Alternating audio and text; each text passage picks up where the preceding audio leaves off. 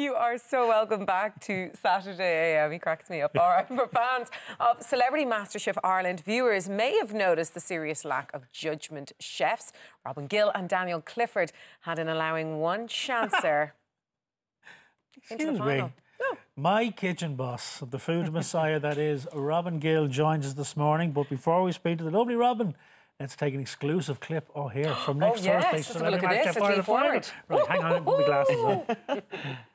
I think the level of cooking throughout has been remarkable. They've been on an incredible journey, there's no doubt about that. Today, we've got 3 chefs in the kitchen. Come on, chef. Look at you. So you don't have to ask me, it's too tight, my head's gone blue. Right now, it's anyone's game. It's all going to be down to the 3 dishes that they cook for us. I'm watching that. You look good there. It's a bit tight on you, was it? Chef. Good morning. Good morning. Morning, chef. I'm going to call you Morning morning chef as well. Morning. Sounds like a new TV show. Scared of you, I can tell you. No, he's not scary. Daniel Clifford now. See, this is it. He always tried to portray me as bad cop, but, you know... He did. Yes, he did a brutal job of it. All the hugs. No, you were the... All the lols, all the lols. He was the first man for shaking the hands and well done, chef. Yeah. What I loved about Daniel was that he couldn't pronounce anybody's name correctly. That was the best. What were you called? Ush. Well, he got me... he called Ocean, which is Ocean. He called Monday. Monday, can you bring your plate down, please? He was terrified he was going to be crucified, by the Irish public, so... How was the experience for you? It was amazing. I'm not going to lie. It was quite nerve-wracking. It was, that's my first sort of big TV sort of role like that, and I was very nervous. And I was actually, especially with it being a lot of celebrities who are used to the camera and all that, I was thinking they're just going to swallow me up, and I won't be able to deal with it. But the moment that everybody put on that apron and the deathly silence of that moment just before people got cooking, you could just see they were all fishes out of water, and it was up to us then to kind of train people to try and cook. Well, the whole object was that's what we wanted to do. Said right, we could be judgmental and right from the beginning, but what we really wanted to do was like when we get to the final, when we get to the semi-final, the quarter-final, to actually bring people on a journey where they actually are much better cooks from when they started, and that was our objection. You see, when you said the word train there, I was thinking to myself, like, you know, I can't really cook, but I'm getting there, I'm learning. So if you've got the learners, the L plates,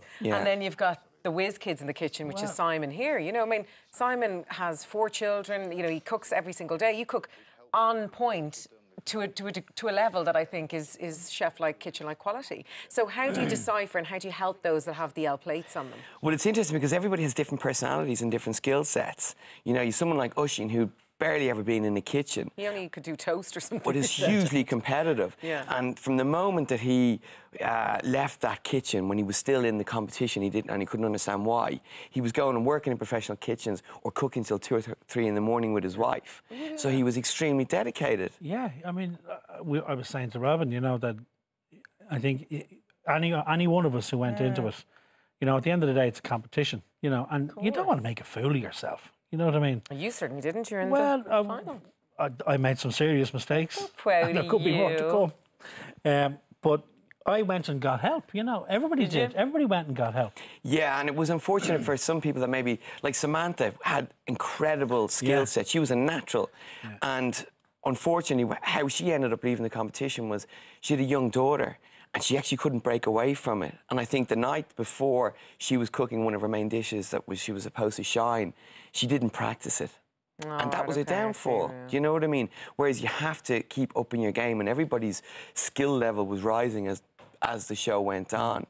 And that's where some people left. And poor Mundy, he was an incredible cook. If he was in the final, there's a good chance he could have taken it because he was a natural cook, but he couldn't follow a recipe or any sort of rules. He was a freewheeler. He made his own rules. Freewheeler, I love that. In terms of you, Robin, because people have been watching the show, obviously, and yourself and Daniel are getting great feedback. Just in terms of your background, in terms of your culinary background. Yeah. I mean, you're in the business quite a while. Where did you start off? Started off in Dublin for a couple of years. The first restaurant was La Stampa. Then I went out to the coast to what's now Hartley's, was Namara. Lovely sort of seafood restaurant. And then I followed two pals of mine, Ed Daly and Paul McNerney, they both great restaurants here in Dublin, over to London. They'd got themselves jobs in like Michelin star restaurants. And sort of 15 years ago, that's what everybody did. The culinary scene in Ireland wasn't great. There was only 2 or 3 restaurants of note. That's right, yeah. But now it's much better, you know. But it was just the thing to do was to go over to London and you know.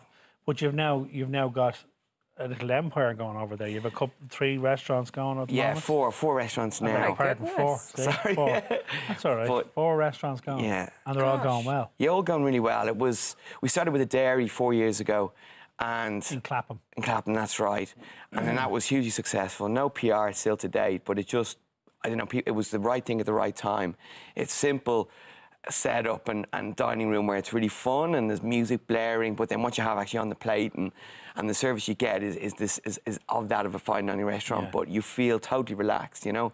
So we set that benchmark, and then on the back of that, I had these great people in the business who worked alongside me, and they were ready to do their own thing. And then all of a sudden, we were getting approached with properties and finance. So I'm kind of now setting up other businesses to give other people a chance, and that's sort of where we are. So that's why it's grown, you know. Now I have to ask you about Simon. Yeah. You don't have to. No, I do. I want to know. Well, do you want me to go over there for a minute? Yeah, just go on, you can move over there to the left. You can do the cooking. No, look, I mean, obviously, we all know that he has made the final. We're so proud of you. Can't wait to see how he gets on. Have you any tips and tricks from any advice for him? I know you see him, and you have seen him in terms of steering him and navigating him in the right direction, but does he need it? He does need it, but he does listen. Do you know what I mean? We're talking about him as if he's not even here. I know. Does he need it? We're like a parent-teacher meeting or something. And he's I will do better. Does he need? Is he going to get the A? Is he going to get the gold star? He's a listener, and that's what's important, you know. Of course he is. He's brilliant. And that was frustrating for us as judges, that if we were trying to give someone a help, they'd see it as being a bit too proud or something like that. But he wasn't. No, he wasn't. He would listen and he'd beat himself up. And that was, at one point, it was your downfall because you were so upset that you'd made a mistake on his first day when he overcooked it, or undercooked the lamb. It was freezing. You thought you were gone. You were like, that's it, you know. And I could see how, but that made me kind of... I remember actually when I put the plate up to Daniel and Robin, and before we were rolling, and I was close to tears. And I'm thinking, I'm sitting watching these programs for years going, would you get over yourself? You're cooking. You're not performing surgery. But you're a perfectionist. But I was disgusting myself, and I remember leaning over before we rolled on cameras, and I said to the boys, "I bet you can't wait to taste that." And Daniel turned around to me and said, he looked me straight in the eyes and he said, "You need to take a chill pill, mate." Yeah. And I went, right. He's either going to lash me over here now, or they're going to encourage me, and they did. Good. Because everything else on the plate was great, but I knew I'd made a bags of it. Yeah, well, that's the thing. That's good. It's good that you knew, and also good that you cared. And for me, I see that if I'm employing chefs these days, if they get really upset, I don't come down hard on them. I don't come down hard on them at all. But that for me is a good sign because they actually care. Would Simon be good enough to be a chef in a kitchen? Did you see him over in Pied-à-Terre? He smashed it. He had the most difficult dish. Lamb again. Oh, lamb. Good luck. Well, there, exactly. You know, you weren't going to get. But when your man walked up to me and went, with a whole lamb, went, right, we're going to fillet this down to a French trim. Went, oh my God. A little bit of, right, because my experience with lamb hadn't been good in the competition up to that. So but he could smashed definitely, it. So he could be... Like, the lads are super impressed with him. We were impressed, and the lads in the kitchen were impressed. They couldn't believe it. And he held his own on the most difficult section. There was 4 cuts of meat on that plate, and all of the timings had to be perfect, and he smashed it. So there you go.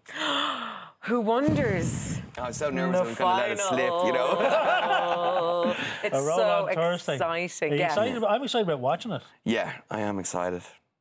Right, enough about the cooking. Right. We can't say. We need to wrap. Thanks a million for coming over. Thanks for having me. Thank you. And best of luck this week. Thank you. And best of luck you.